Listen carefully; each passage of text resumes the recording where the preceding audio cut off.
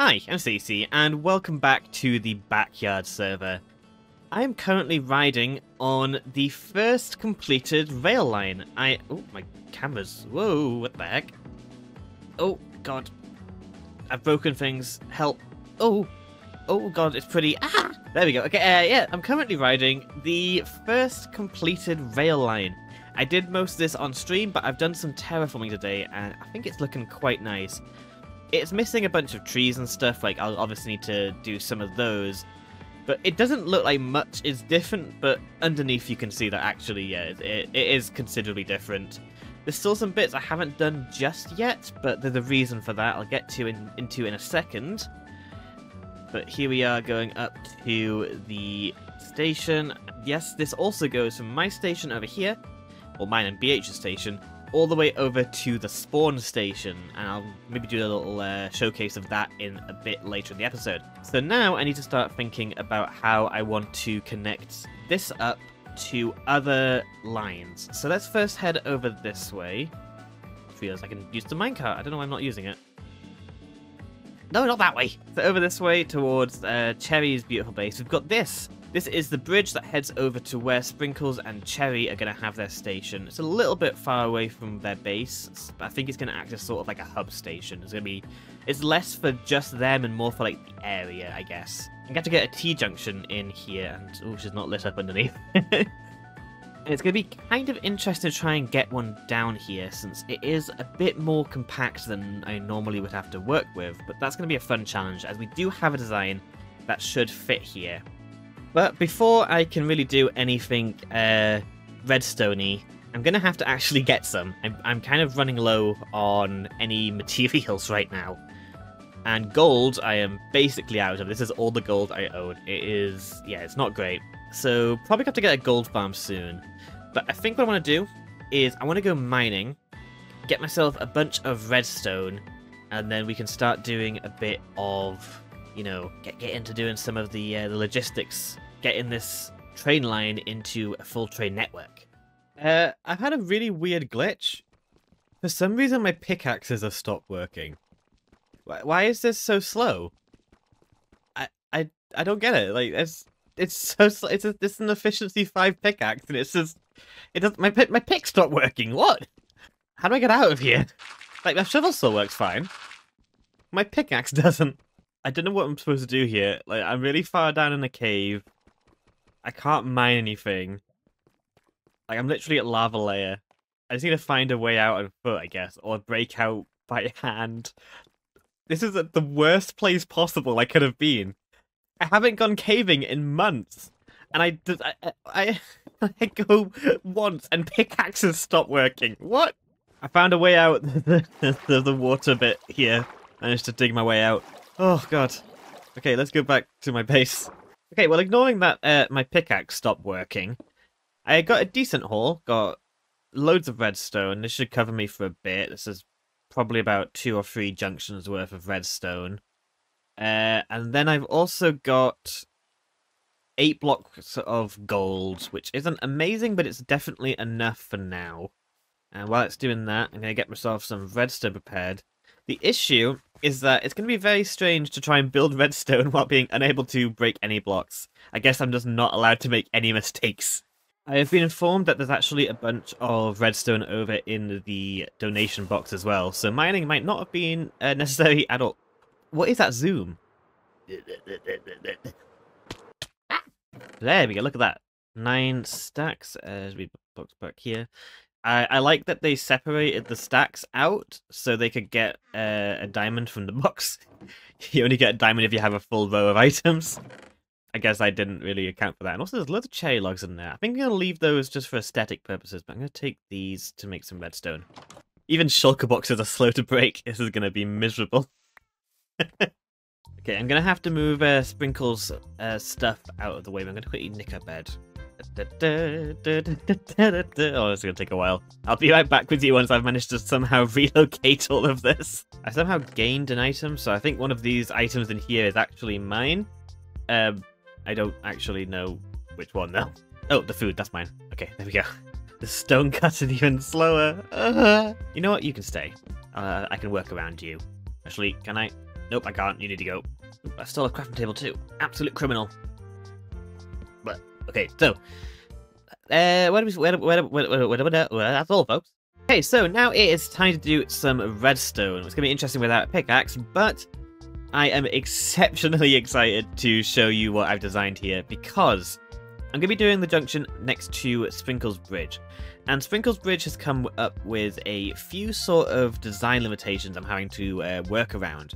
Firstly, the track is actually slightly raised up, which means I can't really have redstone poking out the side like I normally do. And also, the bridge is a bit skinnier than I normally would work with, which means I'm going to have to sort of slightly compact the sides in. And in doing so, while I was playing around in creative mode, I think I've managed to come up with a design which is amazing and way better than any other junction I've ever made. I'm so excited to show you. I'm really hoping it works. I've only done some testing in creative mode. I haven't really done any stress testing yet, so this is going to be our sort of a research, and if it works really well, then we can get a tutorial going if people are interested. So yeah, go to the comments and ask for that. Go scream at me. Say mean words. Don't say mean words, I'm weak. So I've kind of been dragging my feet when it comes to releasing any T-Junction designs. And part of the reason for that is I've never really been that happy with the designs we've had. They all work and function, they've been using them for years. I've actually had some T-Junction designs for longer than we've had roundabout design. But the reason I've been putting them off is that I don't feel confident enough to share them in a tutorial space. Because there's a lot of weird sort of edge cases, it doesn't work in every single format, it's just not a perfect design, you know? So I just haven't made a video on it. And, well, I think I might finally have that design, so I'm really hoping that this works out. So it's going to be using the same sort of layout as my previous T-Junctions that I've built on the other server. Where's my stuff? So if you are familiar with the T-Junctions I've made before, they have a bit of a weird layout. It's a bit wonky, and I'm going to show you why. So I need to get this sort of shape in, and then do that. And then from here, I just need to make sure that this one is facing left, this one is facing right, this one is facing left. And then from here, I just need to then power this one, and this one. So I need to go down below and place in some target blocks, but sleepy time. This is the layout I want to go with. It looks like an absolute jumbled mess. Okay, so let's start by doing... I need to do this side first, just to make sure it actually fits in here. I'm pretty sure it should. I've just had a realization. I'm going to have to push this over by one block. Oh, this is going to be miserable. I just did all that as well. Oh, no. Oh, God. Oh, this is going to take forever.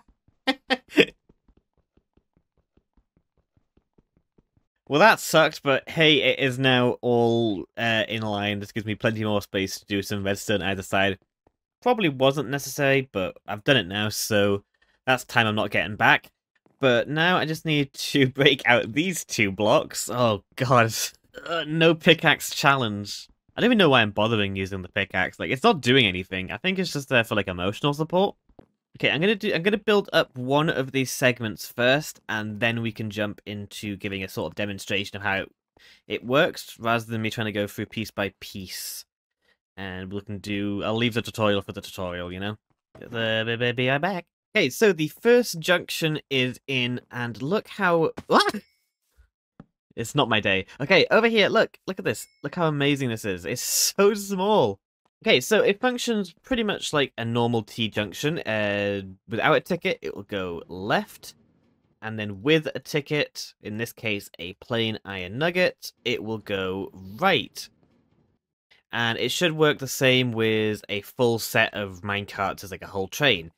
And down below, it's pretty simple. It's basically just the same setup we have elsewhere, just kind of reorganized to fit in a much more compact space. And honestly, I feel like I could probably compact this more if I wanted to. But basically, this purpley magenta terracotta is actually an item filter that's kind of been rejigged to fit underneath the andesite. So normally we'd have it going out the side in that classic sort of diamond shape. But instead, I've got the comparator going inwards, poking into this block here, which then has the redstone kind of wrapped round into this repeater that then goes into the torch. So it's just a deconstructed item filter. But one difference we have is that this design will actually use crafters in it. Crafters have a fun little thing in that they don't get bud powered like droppers do. So basically there's no weird like unintended powerings of stuff. Like it'll only power how you want it to, which is amazing. So basically this crafter here will get powered whenever a ticket goes through, and then craft this iron into nuggets, which will then fill up this crafter over here. And that will then have a signal taken out of it, which then goes up into the track, which will then switch it over to your desired direction. And then this green thing here is the pulse extender. Basically just above is the detector rail like normal. When a minecart goes over it, it will activate the pulse extender. It will then unpower this torch here, and then when it repowers, it will then activate this crafter, sending the items back into here, to reset the system. So that's like basically it. It's so simple, but it's just trying to get it into this small form factor with the right pain. But I've got it working, and I'm so happy about it. But there is one aspect about this which is somewhat interesting. The bit that I'm especially happy about. Pretty much every junction will default left by default. I'm using default too often. So without a ticket, you will always go left on like pretty much 90% of junctions. But there's plenty of times where you don't really want that. If like Sprinkles or Cherry, for example, wanted to go to the right more often, like say Sprinkles wanted to go visit BH and M and J's and all that really often, then you'd want to save a ticket here and have it go right. And normally that takes a bit of effort to sort out. But what makes this design so amazing is that all you need to do to make it go from being this system to an inverted system is you just need to have a block here, get rid of that redstone, replace it with a comparator, turn that to subtract mode, and then just put a piece of redstone dust there. And it's now primed to do the opposite. It's like, that's so simple compared to all the other methods I've been using. Oh, it's amazing. I'll quickly show you it in action, just make sure it actually does work. I need to grab some minecarts. So now, without a ticket, it should go to the right, like so. But then with a ticket, it will instead go left. Yes, yeah, I love it. Sorry if I'm being like too overexcited about this, but it's so cool. You don't understand how much time I spent thinking about this T-Junction. I just haven't felt right about any of the designs at all. So I'm so glad to finally have one that is like really good. But let's quickly give you a demonstration of how the default directions work. So basically, when there is a minecart on this detector rail up here, it will power this pulse extender, which will then power here, which then will power the comparator, which will then power the target block. But then, when the ticket goes through the machine, it powers the crafter, which then puts the nuggets over here. That then gets read up by the comparator, going into the repeater, which then goes into this block here. Now, oh god.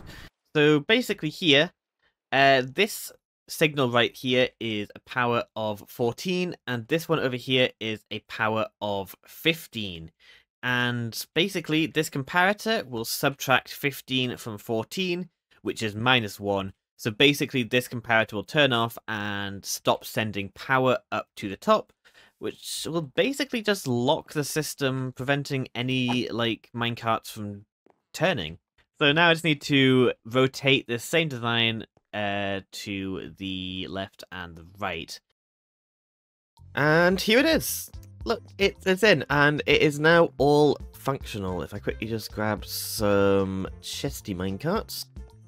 I've not actually set up the filters yet. Give me a sec. Okay, so this one over here is set to go forward without a ticket. Oh god, I probably should have cut the track off before I did that. No, let's just... Oh, I can mine! The pickaxe is working! Look at the... Hey! Can I use... Yes, oh my god, thank god! So without a ticket, it goes forward, and then with a ticket, it will go to the right, like so. Perfecto. And then it's going to be the same for over here. Without a ticket, it will go forward, while with a ticket, it will go to the left. Oh, I forgot to put the iron. I forgot to put the iron ingot into the crafter. There we go. Okay, do that again. That should go to the left. There we go. Yay! And it works the same. If I wanted to make these do the inverted thing, I would just put a block here and then have a comparator there. And same for over here. Ooh. My only issue with this design is that you can't invert this torch without going outside of the footprint of the rail. Because if you wanted to do the inverting like this, where you've got one for the side, if you did it that way, it'd power that redstone. If you did it this way, you'd power that redstone, and then this side's the input. So you'd have to either go out that way, maybe go underneath, actually. Yeah, you could go underneath, actually. I just realized you could put a target block here instead. Okay, I figured it out. Never mind. Ignore me. So for when you want to enter the station, I've set the ticket to be share/sprink, since they're going to be sharing a station, so that... It's not going to be like a situation with me and B8 where we have two separate platforms. I think it's just going to be one platform for these two over here. And then for when you want to leave, by default you'll go left, but then I'll just put in a right ticket to go the other way. Usually I'd recommend against using left and right tickets, as they can often be eaten up by other junctions using the same ticket. Like you want to make sure none of your tickets are the same as anywhere else on the rail. But usually when it comes to left and right tickets, it's going to be the first one used up anyway, so it doesn't matter that much. It'll be gone by the time you get onto the main network. So yeah, it's not a problem there. So back over here at my base, I want to do a route that will take me from here, take me left along the rail, along there, over to Cherry and Sprinks area, then back onto the main line again, and then head over to spawn. And to do that, that route will require a spawn ticket and a Cherry/Sprink ticket. In there should be the Cherry and Sprinkle ticket. Perfect. Just need to get into here, and then press the button, and we should be on our way.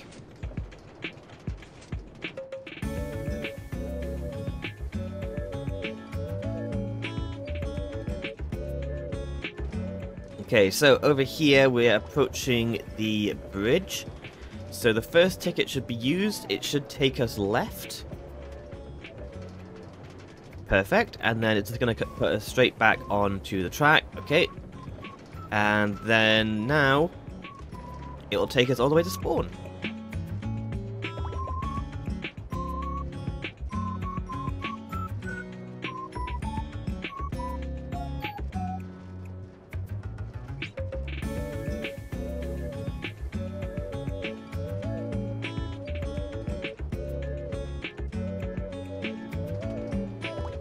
And here we are approaching the spawn station, so the ticket should hopefully just take us... Hey, look at that! Yeah! Oh, it is a beautiful day. And there should be no tickets left? Perfect. Okay.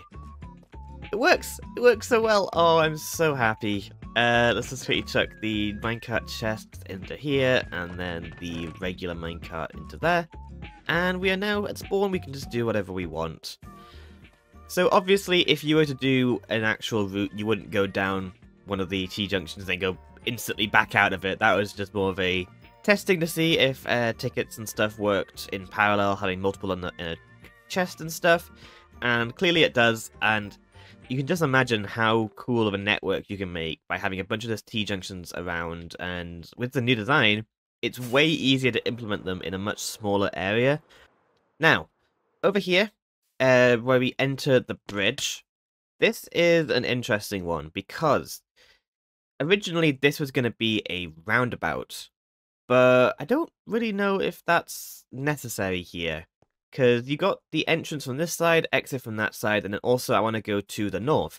We also want to have a route that goes over to the east, but if we were to have the roundabout directly here, it would take you like this way. And then, like, you'd have to just go straight across an ocean, which is obviously not ideal. So I don't know if I want to do a roundabout here. The only other option I can think of is if you had this rail go directly this way across the thing, pretty much in a straight line over there, and carry on to the north, while this one would go over this way and then kind of go down the hill and then kind of loop over to where that like cobbled bridge over there is currently. I think that could look kind of nice, but I want to do some experiments with the roundabout design using some of the new stuff I've learnt from doing the other stuff, the T-Junction. So I think I'll leave this for now. But aside from that, I've got 2 other T-Junctions planned. Ow. Okay, so I'm going to be needing a T-Junction just over there, like pretty close to Sprinkles Bridge. So that'll be timers. And then I also want one. And I'm also wanting to have a T-Junction in this cave over here, which will connect up my station over here to the north, as the north is currently blocked off by a big mountain. And if we were to go directly in a line from here, we'll come out here, and then just all the way down here, we'll have this choo-choo sign. So this is in the center of M over there, J's over there, BH is just up that hill, you can't see him because of the tree line, and then Lumble is just over there. So this is the nice sort of central location. So what I am thinking is I kind of want to do like a roundabout here. One will go that way to J's, one of them will go that way to M, and they'll go directly into their own personal stations. Initially I was going to combine their stations, but I think it'd probably be better if I had them separate. But I need to discuss with them where they want them specifically. And then from here, God knows where I'm going to be going. I was really being like off-put by some of the like junction locations and stuff, but with this new design, I can pretty much do them wherever I want. Like, there's very few limitations now. I think that is where I'm going to be leaving it for today, so I really hope you enjoyed. I think you can probably tell that I did. And if you did, make sure you do the subscribes and likes and comments. It really does help. So I hope you enjoyed. I'll see you in the next one, and bye!